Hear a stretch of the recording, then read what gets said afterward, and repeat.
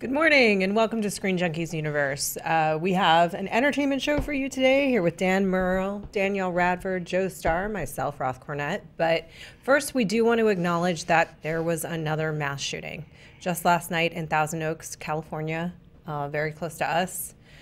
This is the biggest shooting since Florida. There have been a rash of shootings and violence in the last few weeks, as we've touched on here. We want to say that our thoughts are, of course, with the people that were impacted. We have a link in the description to help. There's a blood drive currently going on, and I know that a lot of times there's you should donate throughout the year, but right now they actually do need it in Thousand Oaks. So if you happen to be in that area, the hospitals are asking people to donate blood today. We have a link to that. We will continue to have links to help in any way possible. We do also want to say that there is a number to call there for veterans with PTSD. We know a little bit about the shooter. Dan's going to talk about that. Yeah, just that as details have come out, one of the things that's emerged is that he was a veteran who suffered from PTSD, and that, you know, that's not a justification or an excuse. Obviously, those actions are horrific, and nor should it serve to demonize millions of people who are struggling with PTSD. But at the same time, this is something that I'm personally very passionate about because I've seen it firsthand, which is that many of the veterans here in the U.S. who come back are not being cared for properly. They are in a system here that is just frankly overwhelmed and unable to provide the services that a lot of veterans require. People fall through the cracks. People just don't get the support they need for the service that they've provided. This is an ongoing problem. This isn't new. This is a problem that stretches across every political party and ideology. This is something that both parties use to get applause at elections, but don't follow up on when they take office. And, you know, I've done everything that I can do personally by contacting my representation. I've never really gotten anything back from that, but I would just say that if there is any way you can advocate for some kind of improvement or change in that system, please do so, because there are a lot of people who served in the military who need help. And there is, as Roth mentioned, a phone number in the description below. It's a veterans crisis line. If you are a veteran, if you are suffering, obviously, we'd encourage you to use that number, but also just our thoughts are with all the victims in Thousand Oaks. And there are, as with everything, there are so many sides to this issue that should be addressed that we could do a whole show on. We will, yes, absolutely. Thank you, Dan, and thank you for providing that number. I know Mara is a vet. My brother is a vet. Danielle, your family's in the military. I think we've all seen this, and I've seen vets go unsupported as well, in a number of really, really acute ways, in terms of physical health, in terms of mental health. And again, our thoughts are 100% with the people, the victims in Thousand Oaks. Please do check out those links. We will continue to tweet as we have other ways to support, and we're very sad by this today. If you guys want to add anything, please feel free. Yeah, I think to sort of even expand on that idea of mental health, you know, you add to the pool survivors of these situations are going to get lost in those same cracks. That's PTSD, And we seem to just be at a gridlock where some people yell for common sense gun control reform, and then some people insist, oh, well, it's actually just a mental health problem, and all of those just seem to be things they want to yell so they don't actually have to get any work done. So it's both. It's both of those pieces need addressing. Mental health support is almost non-existent in this country, and that's something my family's been affected by. I would ask, you know, it happened in Thousand Oaks, you know, from a couple weeks ago to what happened in Louisville, Kentucky, my hometown. I would just ask that people stay mad and continue to vote and continue to march and continue to stay awake. I would actually ask that everybody start talking about the real things in an adult way and address the real issues in an adult way, because there is almost zero support for mental health in this country at all. And that's one piece. Then there's veterans. It's very complicated. In any event, we are what we are. Danielle, did you want to? No, I think we pretty much covered all of it. It's, yeah, I think that we just have to, it's really, really, really easy to get fatigued. You know, the numbers for, I think this is, I don't have the numbers in front of me, but this is, you know, like what, somewhere in the 300th that this has happened here this year. There is technically, yeah. So it's technically speaking almost one a day. Yeah, so it can be very easy to get super fatigued and get super tired, but yeah, I you know, we got to start having these conversations every day. Mm-hmm. Not just when these things happen, except of course it does sound like they're happening almost every day now. So. Yeah, I completely agreed, and yet it is, Joe, you're right. It's a very complicated, multi-layered issue that needs a lot of different answers to it. An easy way, if you want to reach out to your representatives, like Dan said, is an app called ResistBot. You can just use that app to text. It will send faxes to your representatives if this is something that you want to, because even beyond having conversations with each other, nothing gets fixed until you yell at the people that represent you enough, until they kind of get scared enough to fix it. So I hope you have better luck than I did. Yeah, so tools like ResistBot, you know, whatever you need to do to sort of get this conversation elevated. Yeah. Okay. Thank you guys. Again, we are what we are. We are an entertainment news show. That's what we do. So we want to address what's happening in the real world. We want to acknowledge that we are impacted by it as human beings, sometimes peripherally, sometimes personally, by all of these different elements. Certainly no one's been more impacted by these families in Thousand Oaks. And I hope you're right, Joe. They get the support they need because they are in trauma right now, and as are those survivors. So we are going to move on to our stories of the day. We have a number of different stories. We have an update on MoviePass. We are going to talk about the Breaking Bad movie. We'll start with Mowgli. Netflix makes its play in terms of awards. We know that they've been doing that and they've been pushing quite a little bit, but the story of Mowgli is sort of an interesting one when we look at the industry in total. So if you guys don't know about this, this is via THR. So Mowgli is Andy Serkis's take on The Jungle Book. It's his retelling of Rudyard Kipling's The Jungle Book. It's a darker retelling than what we saw from Jon Favreau out of Disney, which frankly just beat them to the gate and then was wildly successful. After that happened, Warner Brothers pushed the date of Mowgli's release back once and then twice, and then they sold it to Netflix. Netflix, and this has an amazing cast. In addition to Andy Serkis, it has Christian Bale, Cate Blanchett, Benedict Cumberbatch, Frida Pinto, Matthew Rhys, Naomi Harris, among others. So Netflix has now decided, they were pretty determined to do day and date releases for their movies, but they're now making some adjustments when they think something has awards potential. So they're releasing a little bit early Alfonso Cuarón's Roma in theaters, Coen Brothers, The Ballad of Buster Scruggs, Suzanne Bier's Bird Box, and this. Mowgli is going to come out in theaters just a little bit before it is released on Netflix. It will be released on Netflix the engagements will begin in theaters on November 29th in Los Angeles, New York, San Francisco, and London before being released globally on Netflix on December the 7th.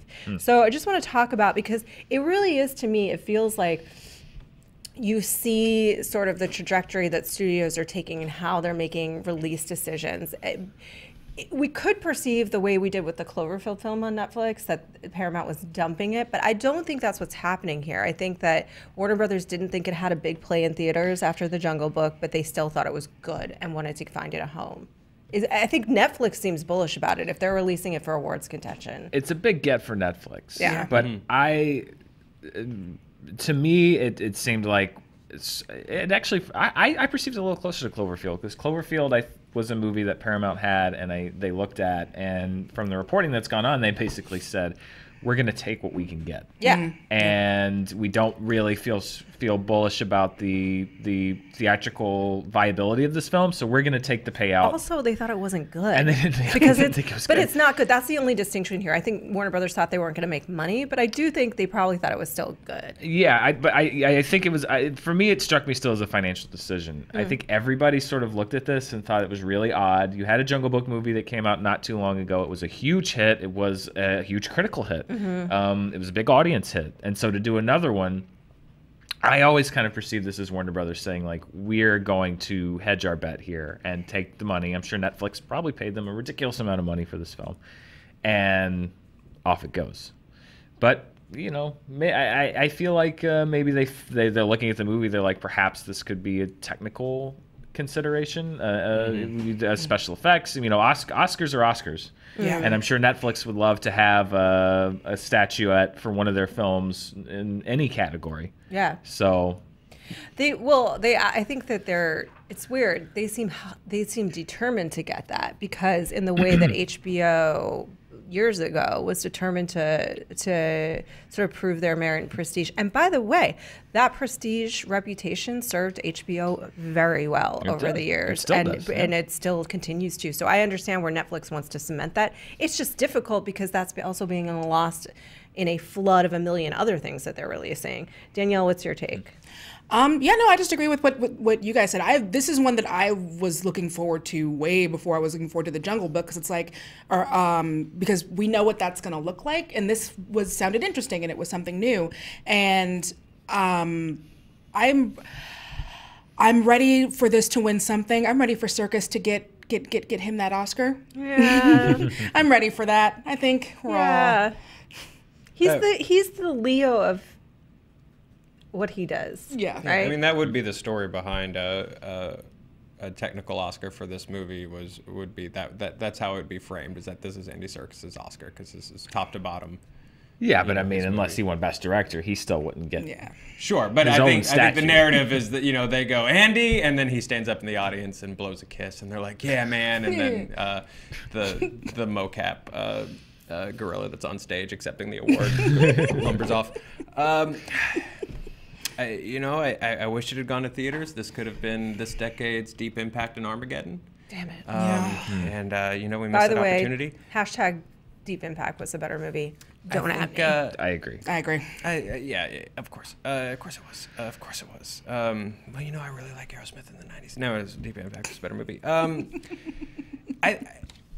The thing that really just stands out to me You just is... Gollumed a little bit. Yeah, a little bit. Yeah. We saw the inside of your brain for a second. That's what just happened. It's been a long week. We'll get into it at the end of the show. It's true. We're all running on fumes. There's nothing but overturned desks and just flashes of Grinch for me right now. Oh, no. I'm fine. Stop moving to Defy. It's full. It's It's very empty. So the thing that really stood out to me is I thought we were saying that for We'll get there. you can't stop me when I riff, Billy. I'm well aware. He's foreshadowing. Okay. That's what he's Stay doing. tuned. Yeah. He's a storyteller, I'm Billy. keeping them hooked. Stay tuned to segment 4. Yeah. Keeping them hooked. I'm expanding that watch time.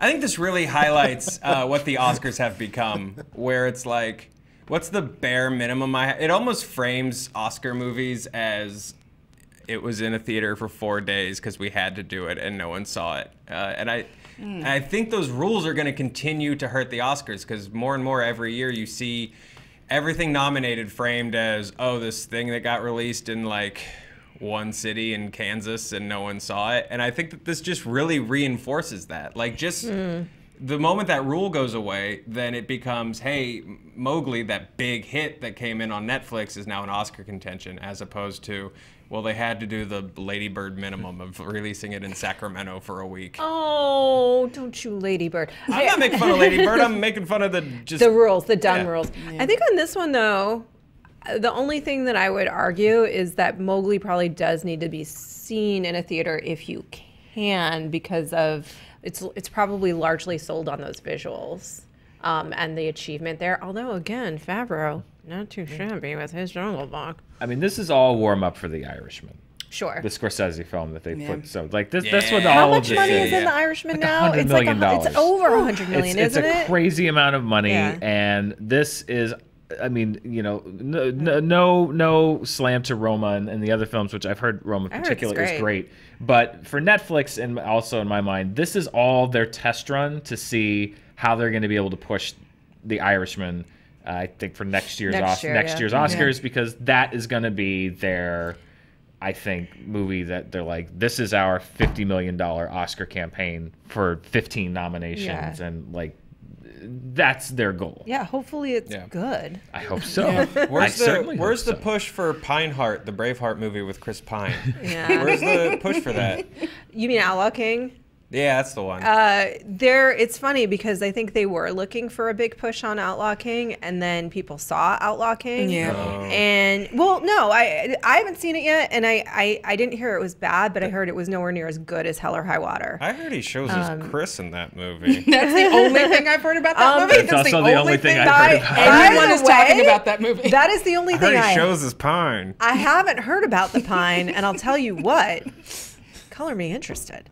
I was interested because of the craftsmanship, you guys.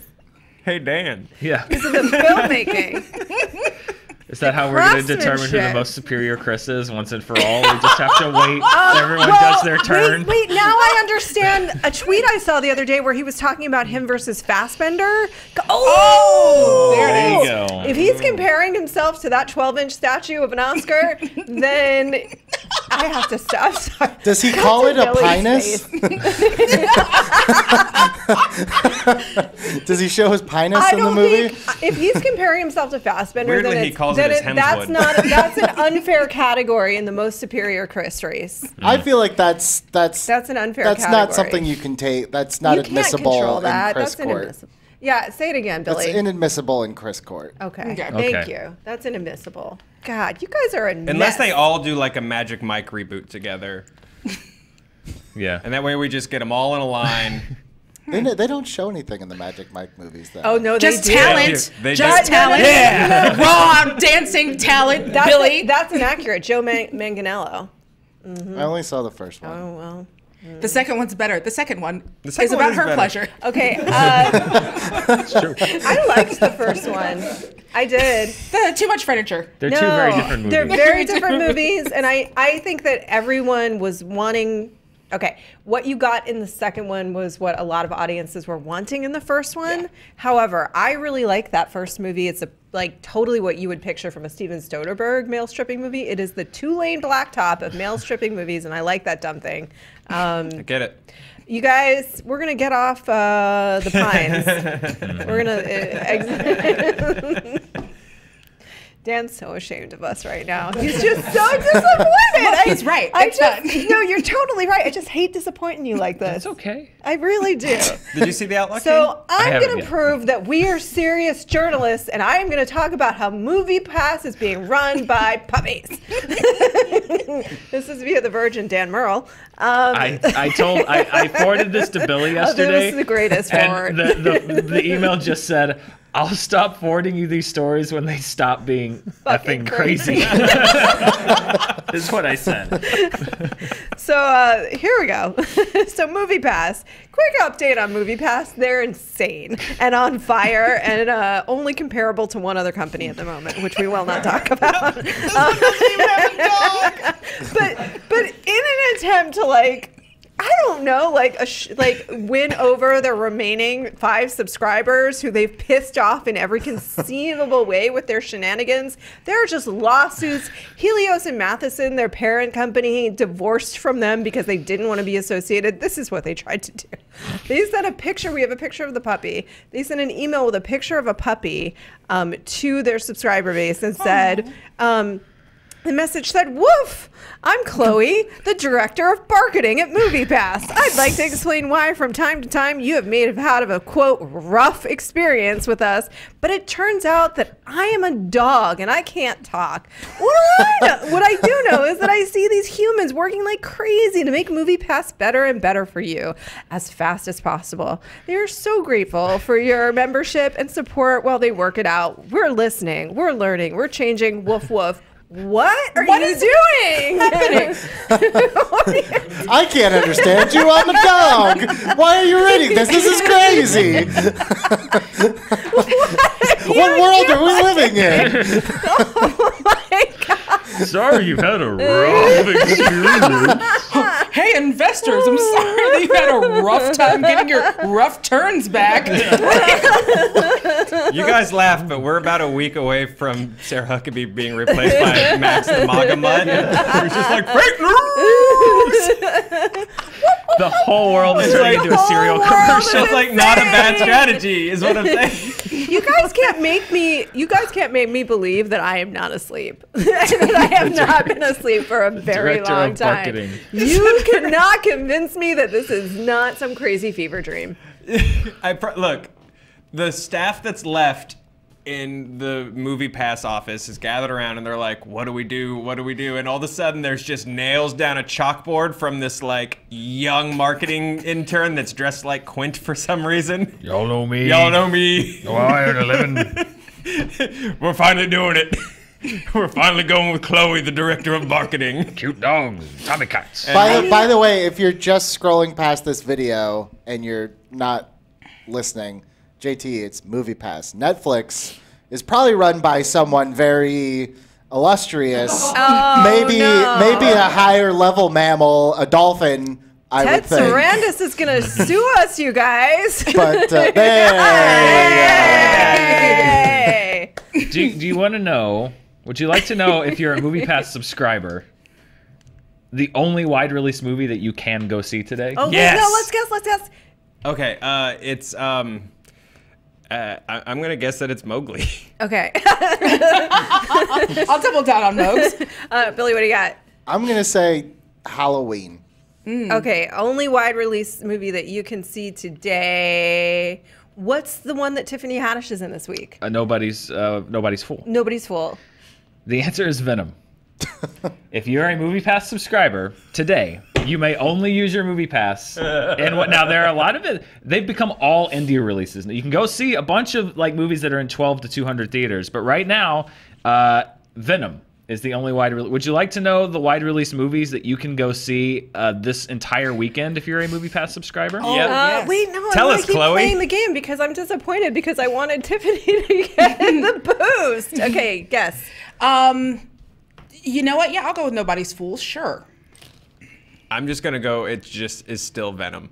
It's still like it's only Only Venom. Venom. They just keep trying to find a new way to trick you into Venom. It's not even Venom. There is no movie in wide release that you can go see this weekend if you're a MoviePass subscriber, which means you cannot get a pass into any movie as a MoviePass subscriber. You're gonna Except get an email for that's like, they're doing great as an indie curation service because you can go see any movie that's in like 1 to like 400 theaters, but there's not one wide release film that you can go see this weekend. Woof, if you're a sorry, MoviePass my subscriber. person had to take me for a walk, and I forgot to add a movie to the movie. You don't want to see those movies. They've gone to the dogs. I like that we've also made him sound like a weird clown. I know. I like the I'm idea a that- dog.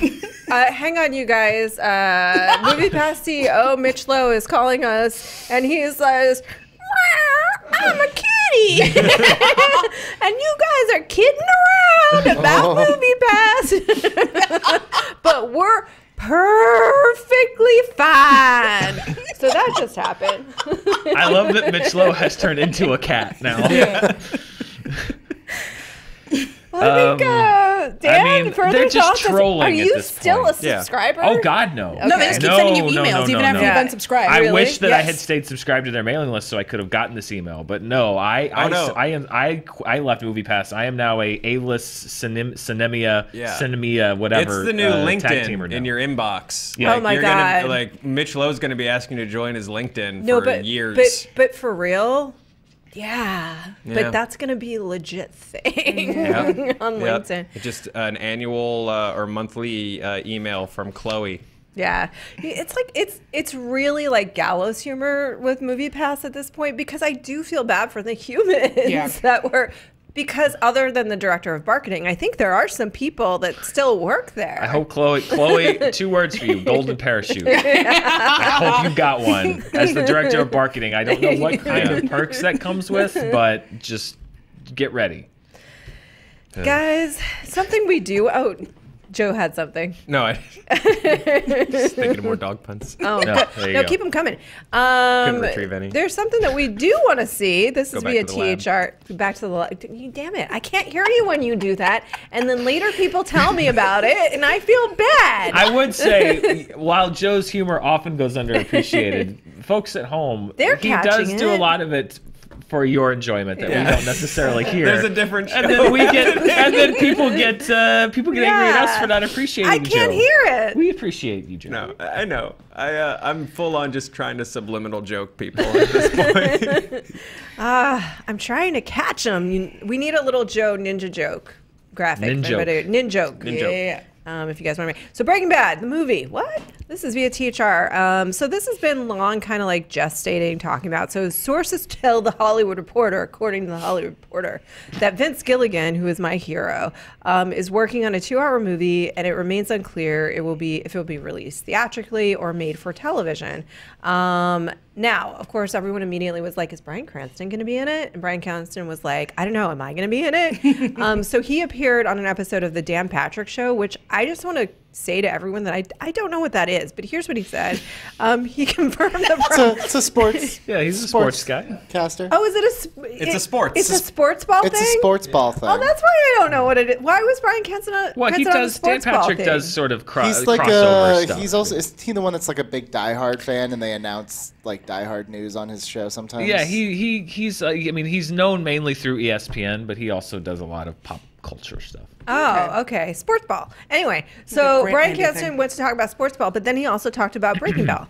And he said, yes, there appears to be a movie version of Breaking Bad, but I honestly have not read the script. I have not gotten the script. I have not read the script. You've said that a couple of times. So there's a question of whether we'll even see Walter White in this movie. Think about that one. You guys, we're going to do like maybe a spoiler for the end of the Breaking Bad, just warning.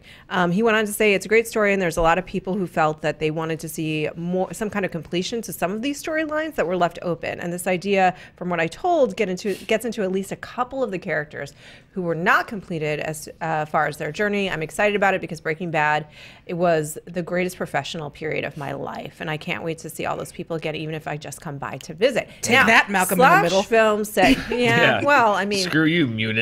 yeah. But Muniz. also, How do you say it? I don't know. fair. Slash Film said, meanwhile, that they learned exclusively that this is going to follow the story of Jesse Pinkman, and it'll be an Aaron Paul focused film. So if we did see Bryan Cranston, then it would probably be in some kind of a flashback. And they said there was a very brief log line saying it was tracking the escape of a kidnapped man and his quest for freedom. So here's the thing, don't you doubt Vince Gilligan, because everybody doubted him on Better Call Saul, and that is an amazing hour of television available to you each and every week. Thank you, sir, for creating that for us, and I believe in him, and if he wants to do it creatively, it's because he has a good... Don't you look at me like that, Joe! Don't you doubt Vince Gilligan! Don't you do it! Oh, why are you on him? I'm mad too! Urgh. No, don't you doubt him. It's going to be great. Better Call I don't know. Saul I is think, so good. I think the lasting image Rain on my from Breaking parade. Bad was Jesse Pinkman in that car, tears streaming down his cheeks, and just this guttural like scream of emotion coming out of him after all of these things that have happened to him. And I don't know. I think I'm good. You don't want to see Nobody thought Scream? Saul would work. Nobody thought Better Call Saul would work, and it is fantastic. Sure, but that's a character where I can go, I need to know more about you. And we did. Yeah, I don't know. I just, wow. Sorry. Dissenting opinion really just ground the room to a halt. No, I like that. Danielle, do you share Joe's opinion, or do you have the right one? You better, because we're friends. I have an even worse one. Oh, no. I am the only person in the world who does not care about Breaking Bad. Ooh. It was me. I'm the one. Oh! I tried. I didn't make it past season 1, you guys. I'm half with you. I got to the episode where there's a fly in the thing, and then I was like, I'm done. That is universally acknowledged as one of the most divisive episodes of Breaking Bad. You guys don't like which that is why episode? I'm not going to bring up that it was directed by Ryan Johnson. We all should have known what was going to happen based on that episode, because it is the most divisive episode of Breaking Bad of all time. I'm not saying I'm agreeing with Dan that it was divisive. I'm not saying it was bad. I don't think Gilligan's made a bad hour of television. I love the Fly episode. Some people like it, some people don't. It is literally the Last Jedi of Breaking Bad episodes. Yeah. It was either the show's finest hour or the point at which it was the worst. Ozymandias is the show's finest hour. Well, yeah, that's true. Actually, just the commercial where he reads the poem is probably the show's finest hour. That was pretty dope. Which didn't Ryan Johnson also direct Ozymandias? No. No, or is it No, Michelle it was. McLaren? I believe it was Michelle McLaren. He did? He Oh, did. I thought McLaren Did did. Ryan Johnson direct it? Yeah, he directed The Fly and Ozymandias. Okay, Ooh. so there you go. There you go. Wow. It's par for the course. Johnson. Yeah, exactly. I'm torn because I feel like I'm with Joe on the sense of like I love that last shot for Jesse of him just like I'm finally free, not just like physically free, but like free from all of this garbage that my last few years of my life have been.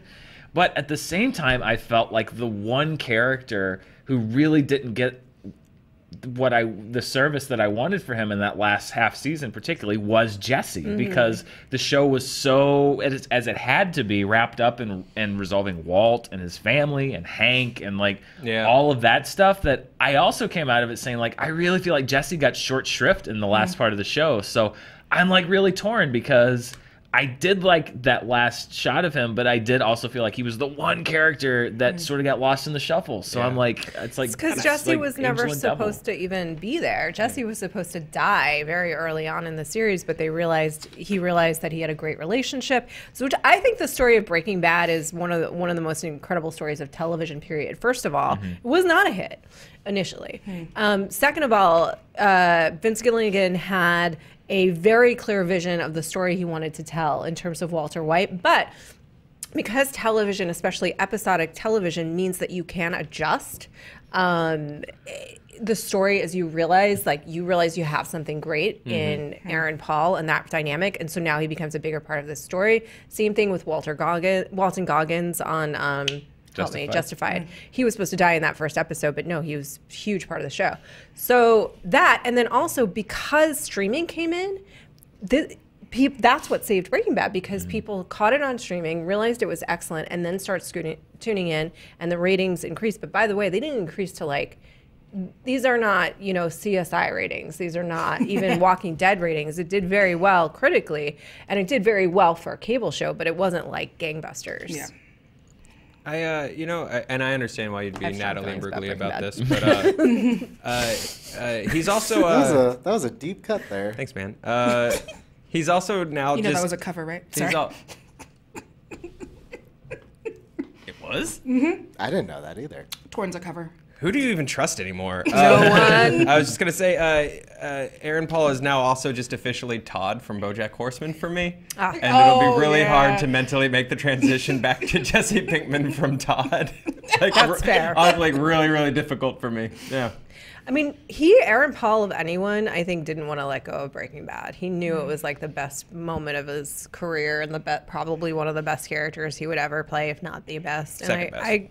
I second now. No, you're right. That's fair. But he can do both, Joe. Yeah, I guess. He can do Paul from his potty. Yeah, I guess. He can just do it on the phone. It's okay. It's okay. It's okay. Joe's really. We can have everything. We can have everything or nothing at all. Is that your transition into story number 4? Yeah, it Oh is. boy. Yikes.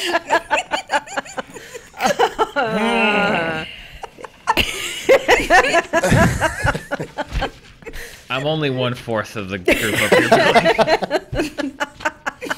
I'm a parent too in this situation normally. Not today so much. And I want to apologize and get serious for a moment. So, guys, you may have heard that some things have gone on with our former parent company, Defy Media, and their physical locations and their brands recently. we are not a part of Defy any longer. We are a part of Fandom, as you, I hope, know. And we're fine. So thank you for reaching out. If you have, that is incredibly appreciated. Thank you for your continued support. Thank you for watching us. I hope you're still watching us right now because we do need that watch time. Joe mentioned it. Also, just a quick update. We're still physically located in the same space. So there may or may not be a slight break in the programming or slight shift in the programming over the next couple of weeks. But please do rest assured that we are still here. We're still fine. The Screen Junkies are still very much here, and we are staying. And we will continue programming if there is a break as quickly as we possibly can. And we are absolutely all fine and still continuing to make the shows that we hope you like and love. Yeah. It's the studio. The studio is what we're worried about. The physical. We don't know how long we're space physically going to have access to this the studio. The physical space is the concern, but we, the people, are still here, and we are still going, and we are still going to be bringing you the programming that you like, we hope. And that will continue as quickly as we possibly can, if there is a break. Full disclosure, we're looking right now at other studio spaces that we can rent out for the time being until we find a more permanent location, but probably won't affect any of our programming. We have some pre-tapes handy just in case we miss a day or two, but cut us a little slack if it's not a live show that day, because that means we're just trying to move from one spot to the other, but we're not going anywhere. Yeah, we are not going anywhere. And honestly, our thoughts are really with the folks over at Warp Sound, Clever, Smosh. These are really good people. A lot of talented people Behind the camera, in front of the camera, people that we worked with closely every day in the same space. And that's who we're thinking about. So, hey, if you've got a job, these are some great people looking for work. Yeah, no kidding. And if you own a large media company, there's a lot of great channels out there right now that you can should look into getting, because they're awesome and they're staffed by really cool, passionate, nice, which is nice to hear, nice people. Yeah, who doesn't want a Smosh? Who doesn't want a Clever? Exactly. And They're helpful now. And a Warp Zone. I love those guys. Yeah. Someone in chat had a good idea. If for some reason we don't have an SJU that day, go back to an old episode and watch, and let's get our watch time up on some of those old episodes. That's a great idea. Go hit the ones you missed. Thanks, Thank you, chat. That's Check out the classics. That's an awesome episode. That's an awesome episode. That's an awesome idea and way to support. Thank you. We also we're investigating Skype JU. As an option. We really want to do a tour bus. Max and I want to figure out how we can do like one of those Hollywood tour buses where we're all just on the top deck. I would love that. I'd be super into that. I hope that what this brings for all of us is just a weirder version of what you already have. I think that's my hope. Can we sustain that? You know how like in Ant-Man when you go like into the quantum realm? I don't know if this show can go subatomic. I don't know what's on the other side or if we'll ever get out of it. I think we can. I think it's Michelle Pfeiffer. Yeah. I believe in us. I want to make dog puns with Michelle Pfeiffer. Yeah. Let's go, Dan. Let's do it. I'm gonna be the Michael Douglas left up here like they turned on the regulator. What's subatomic? We're just gonna be on the bus. We're going subatomic, and but then we'll probably come back. No, we're coming back. We're all good. Everything's great. Probably. You will have movie fight probably. We will have movie fights As later. Of right now, there will be movie fights later today. There will be movie fights later today. It's going to be a great one. It's going to be a family movie fights. Yeah. And it's going to be wonderful. So we will see you there. Can I say one more thing? Please. Tomorrow is Fan Friday. So on the front page of the Screen Junkies YouTube channel, or Screen Junkies News, click that community tab. You'll see a post where you can leave your questions. Leave lots of questions because Monday is a holiday and we're not coming here. So we want to do tons of fan questions so we can do that Friday and Monday. So we need all your fan questions. Thank you, Billy Business. Thank you guys, seriously, for watching. Thank you for your support. It really, really, really means a lot to us. We are very happy to be marching forward with our lives here as the Screen Junkies and with you and in the world. Oh, we should do the Deadpool story right now. Oh, we had a Deadpool story for you, but we'll do that tomorrow. We'll do it someday. We'll do it tomorrow. Bye.